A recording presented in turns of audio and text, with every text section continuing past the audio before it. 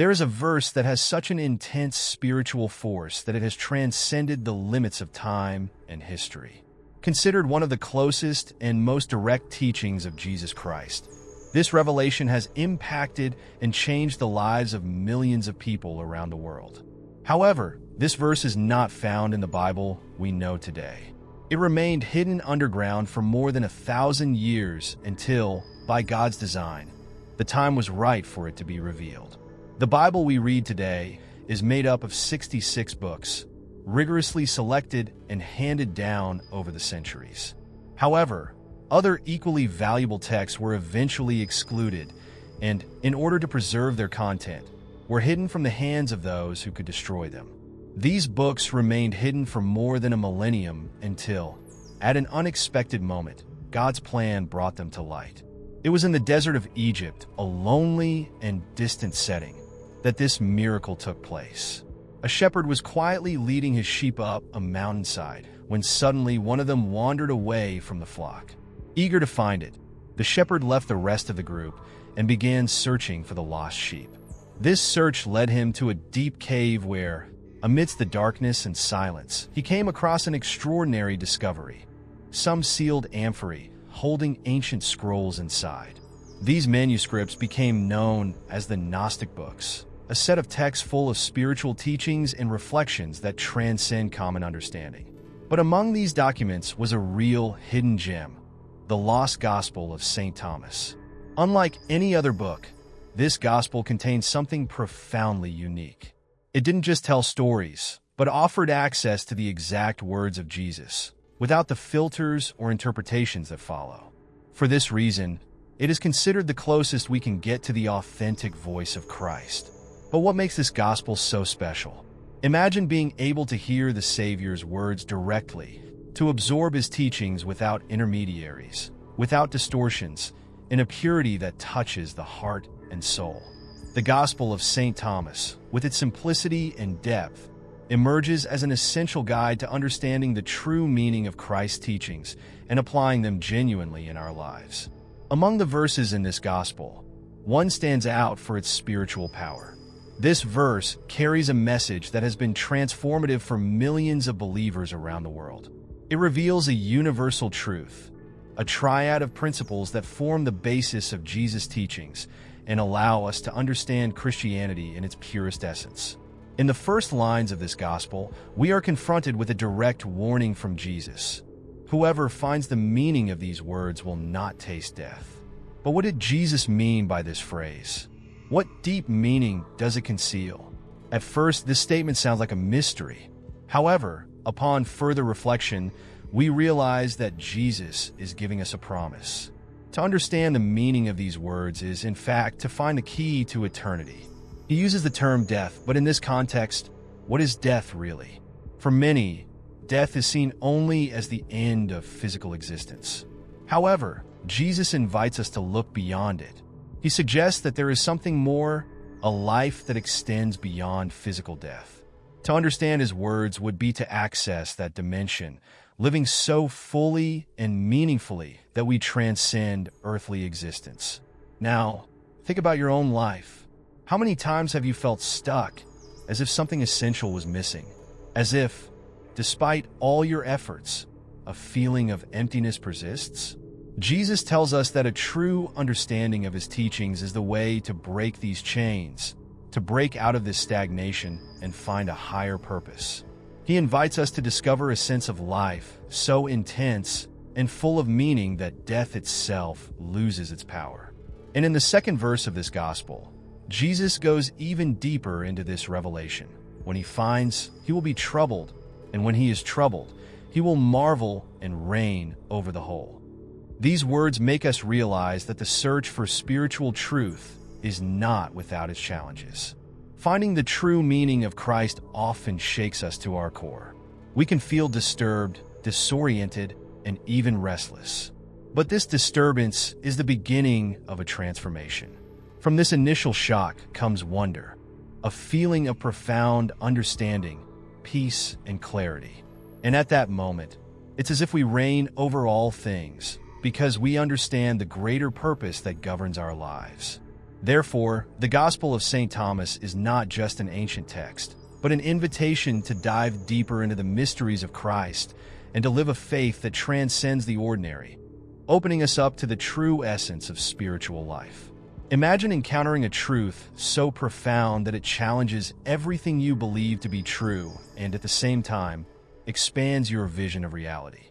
Feeling disturbed at that moment is not a sign of weakness, but a harbinger that you are about to cross a threshold of transformation. This initial disturbance is actually an invitation to explore uncharted territory within yourself. But don't dwell on the confusion. As you accept and experience this sensation, you begin to notice that the turbulence dissipates, giving way to wonder. It's in this moment of wonder that the world reveals new colors and meanings, opening doors to a renewed gaze. How many times have you been surprised to discover something that has completely changed your perception of life or who you really are? That feeling of amazement is only the beginning of a deeper and more lasting transformation. Each discovery brings with it a power of renewal, which enlightens not only the mind, but also the spirit. Finally, the verse offers us an intriguing promise. By marveling, you will reign over the whole. What does this really mean? Reigning over the whole is not about exercising external dominion, but about reaching a level of understanding that makes you master of your own life. It's about gaining clarity in the midst of chaos and finding serenity where before there was uncertainty. Think about how many times you have emerged from a period of doubt stronger and more aware of your true inner power. This process of transformation is a continuous journey that leads us to live according to our highest purpose. Now we come to the third verse, perhaps the most revealing of all. Jesus said, "If those who lead you say to you, 'Behold, the kingdom is in heaven,' then the birds of the air will go before you. If they say, 'It is in the sea,' then the fish will go before you. But in fact, the kingdom is within you and outside of you." Here, Jesus gives us an extraordinary explanation of the true meaning of the kingdom of heaven. He warns us not to be fooled by false directions and by those who claim to know the way. Instead of looking for divinity in external places such as the heavens or the depths of the sea, he invites us to look within and around us. The divine essence is both within us and permeates everything around us. It's a concept that challenges the idea that the kingdom of God is a distant place or a future promise. On the contrary, it is a present and living reality, accessible to all who have eyes to see and ears to hear. At the beginning of the verse, Jesus calls us to be wary of those who try to guide our lives and shape our beliefs. Who are these voices? It could be the media, social norms, the opinions of friends and family, even if they come with good intentions. Ultimately, however, the real guide is our own inner voice. Are you ready to listen to it? This teaching invites us to reflect deeply on how we see God's presence. We often look for answers in distant places, believing that the divine is reserved for the future or for a space far from our understanding.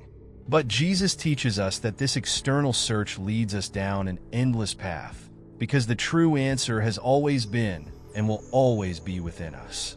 If we hear that the kingdom is in heaven, the birds will have already gone before us. If we believe it's in the sea, the fish will already be in front of us. In other words, looking for the kingdom of God outside of ourselves is a mistake that prevents us from realizing that it is available here and now. In Luke 17, we find confirmation of this teaching. The kingdom of God is within you. This is not a future event or a distant promise. The kingdom of God is a living presence, a truth that permeates every breath, every moment. In Matthew 5, Jesus says, "Blessed are the pure in heart, for they shall see God." This purity is not only moral, but also the ability to see the divine in every aspect of existence, starting with one's own being. So Jesus' invitation is clear. Stop looking far and wide for what already exists within you. Don't be fooled by those who say that the kingdom is far away or out of reach. It is present in your heart and around you, waiting to be recognized and lived out in all its fullness. By accepting this teaching, you discover that the kingdom of God is more than a concept. It is a living experience, a profound communion that transforms the way you see the world and, above all, the way you see yourself. Purity of heart allows us to see God's presence and perceive His kingdom in every moment of our lives. Reflect for a moment. How many times have you sought answers from external sources, such as books, spiritual leaders, or the opinions of others? How many times have you felt disoriented and directionless, looking in the wrong places for what always seemed out of reach? However, true wisdom is not to be found outside.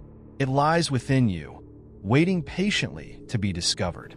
All the answers you seek already exist within you, waiting for you to bring them to light. In verse 113 of the Gospel of Thomas, the disciples asked Jesus, "When will the kingdom come?" And Jesus answers them in an unexpected way. The kingdom will not come with visible signs. People will not say, "Here it is," or "There it is," for the kingdom of the Father is spread throughout the whole earth, and people do not see it. We often expect great manifestations or supernatural events to prove God's presence. However, Jesus reveals something profoundly simple and transformative. The Father's kingdom is already present among us, but we are incapable of perceiving it. This statement leads us to reflect on our ability to see the divine. If the kingdom is here and now, what prevents us from seeing it? In Matthew 13, Jesus says, "Blessed are the eyes that see and the ears that hear." The sight and hearing He refers to are not merely physical, but spiritual. Seeing the kingdom of God requires an open heart and a mind attuned to divine wisdom. So why are so many still unable to see this kingdom spread across the earth? The answer lies in the spiritual blindness that prevents us from recognizing God's presence in our daily lives. Jesus invites us to see the kingdom in the ordinary, in the little things, in the simplicity of each day. In Matthew 6 verse 10, He teaches us to pray, "Your kingdom come, your will be done, on earth as it is in heaven."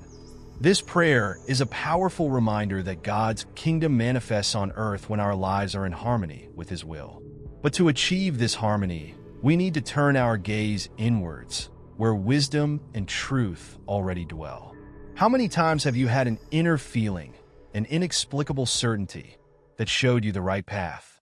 This is the kingdom that Jesus is talking about. By recognizing and trusting this wisdom, you begin to connect with an inexhaustible source of knowledge and power.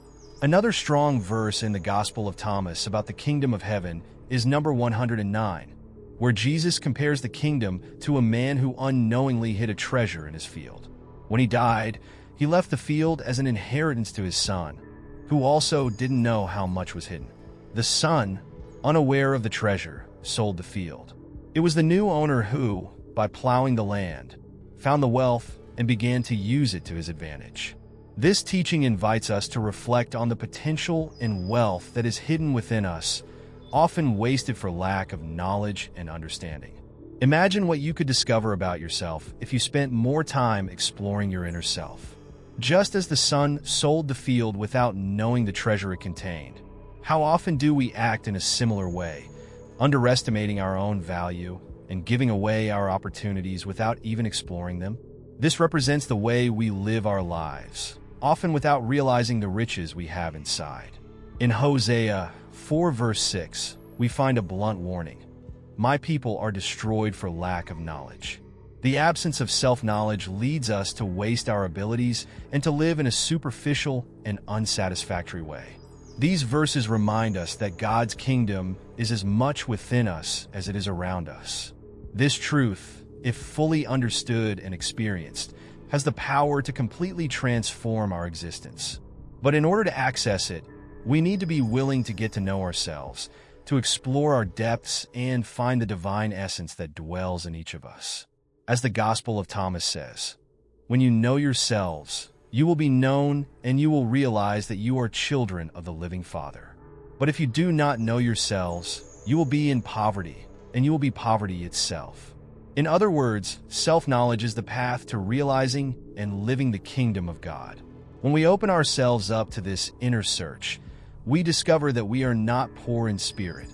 We are heirs to an immeasurable treasure, and that treasure is the kingdom itself, already present and waiting to be found, not in the heavens or on the seas, but in the depths of every human being, in their heart and soul. Jesus teaches us that when we know our true essence, we will be fully recognized. This means that not only will we have a deep understanding of who we are, but also the universe and God Himself will recognize the authenticity of our soul. Have you ever stopped to reflect on who you really are?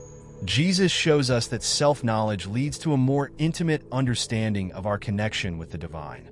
What does this mean for you? Jesus goes on to say that by knowing ourselves, we will be known and we will realize that we are children of the living Father. This discovery is not merely intellectual, it is a spiritual transformation.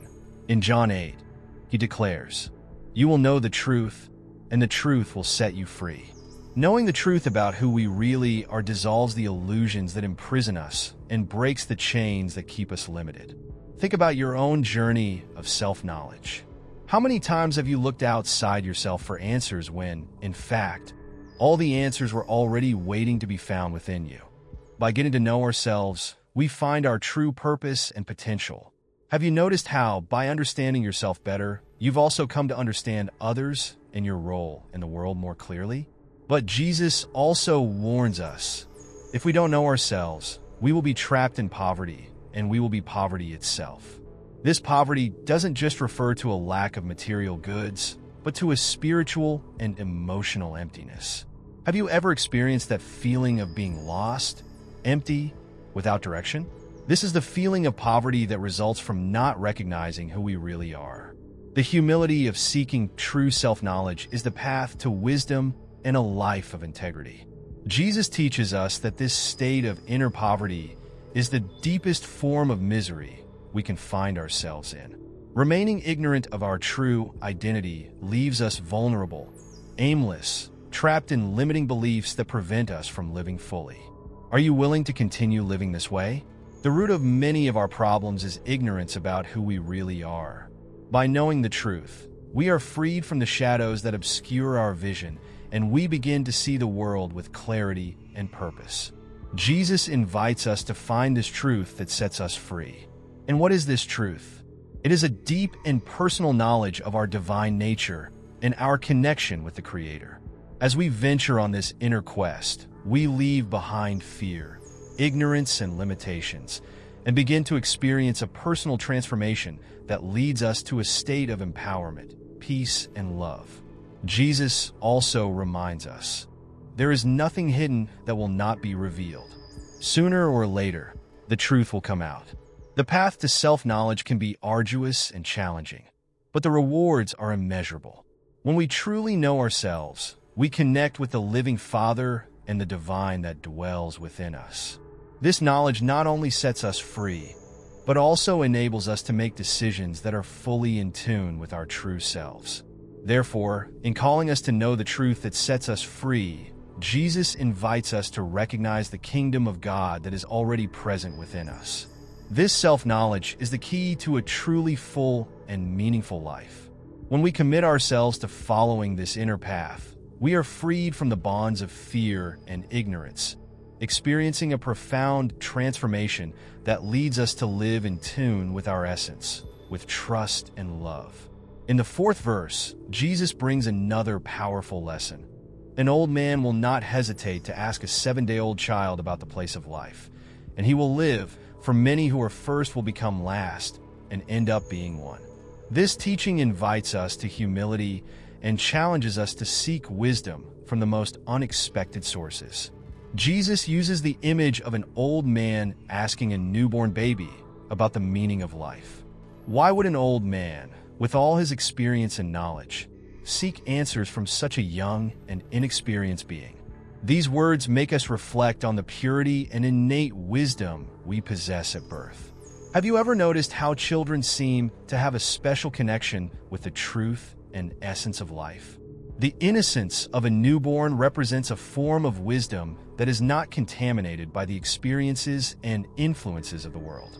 In Matthew 18 verse 3, Jesus says, "Truly I say to you, unless you turn and become like children, you will by no means enter the kingdom of heaven."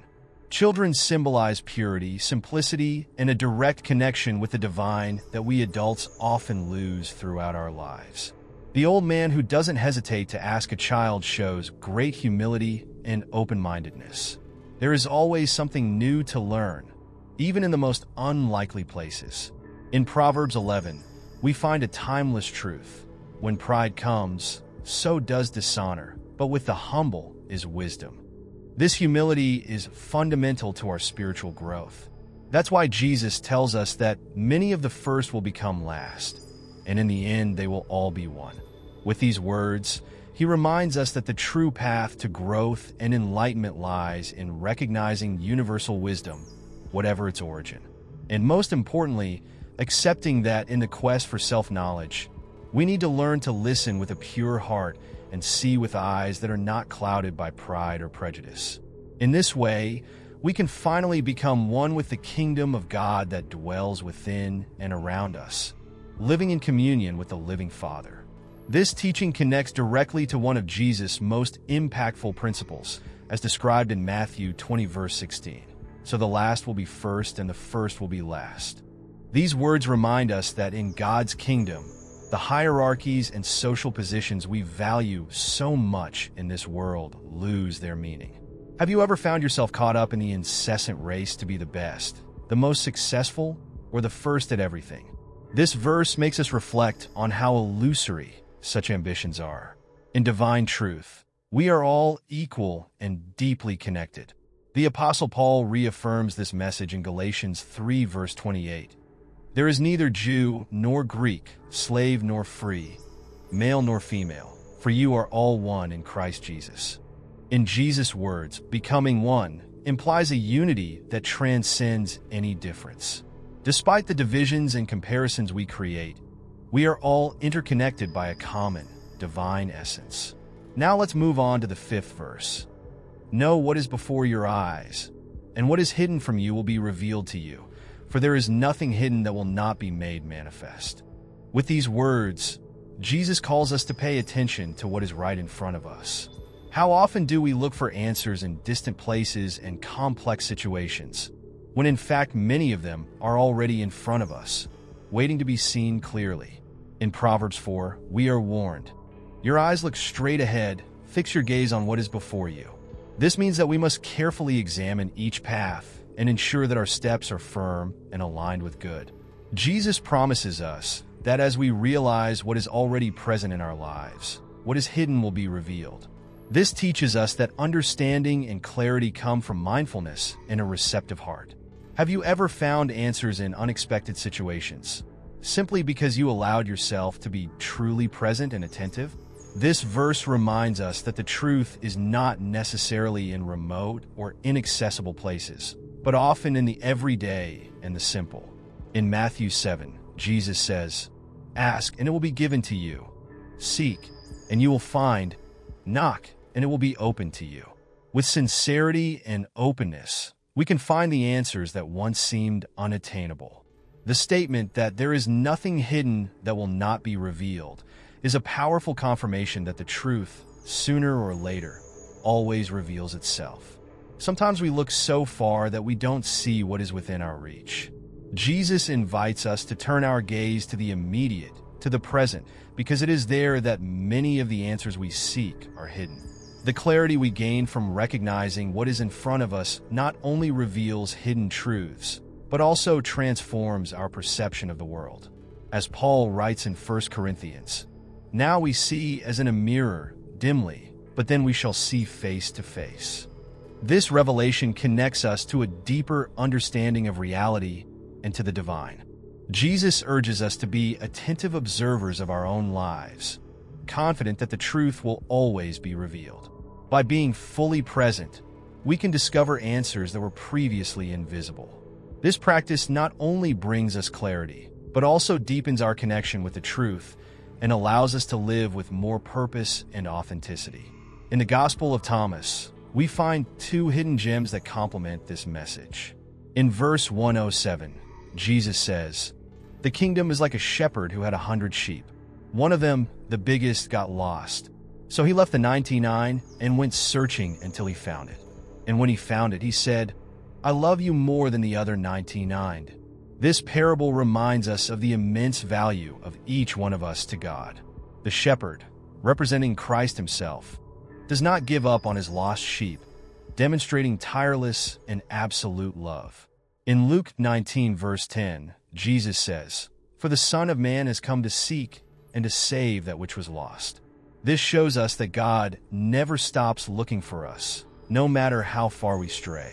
His love is persevering, and His grace is always present, awaiting our return. And when we are found, there is special joy, as the shepherd declares, "I love you more than the 99." This unconditional love is a testimony that while we are all loved, there is a special fondness for those who are lost and then rescued. In Luke 15, Jesus says, "I tell you that in the same way there will be more joy in heaven over one sinner who repents than over 99 righteous persons who need no repentance." This teaching shows us the depth of God's love and the immense joy when one of His children returns to Him. The parable of the shepherd and the lost sheep illustrates that the kingdom of God is not about anonymous masses, but about each individual who is loved and valued. In John 10, Jesus introduces Himself as the Good Shepherd, saying, "I am the Good Shepherd. I know my sheep, and my sheep know me, just as the Father knows me, and I know the Father, and I lay down my life for the sheep." This intimate and personal relationship reflects God's desire to have a deep and loving relationship with each of us. And in verse 108 of the Gospel of Thomas, Jesus concludes, "Whoever drinks from my mouth will become like me, and I will become like him, and what is hidden will be revealed to him." This invitation is a call to spiritual union and inner transformation. He calls us to an intimate and profound relationship in which we become mirrors of His essence and wisdom. Drinking from my mouth means sharing in His truth and communion, and in doing so, our vision is expanded and what was previously obscure becomes clear. It is an invitation to truly become one with Him, revealing the divine that already dwells within us. Jesus makes an impressive promise when He states that whoever drinks from His mouth will become like Him. This promise is not just about hearing His words, but about integrating them deeply into our being, allowing them to transform our essence from the inside out. It is a radical and profound change that transcends mere intellectual understanding. In John 6, Jesus says, "Whoever eats my flesh and drinks my blood abides in me, and I in him."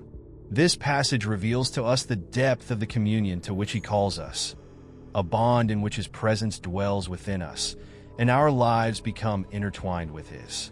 Furthermore, He assures us that as we are united with Him in this intimate way, what is hidden will be revealed. In Matthew 11, Jesus exults, saying, "I praise you, Father, Lord of heaven and earth, because you have hidden these things from the wise and prudent and revealed them to babes."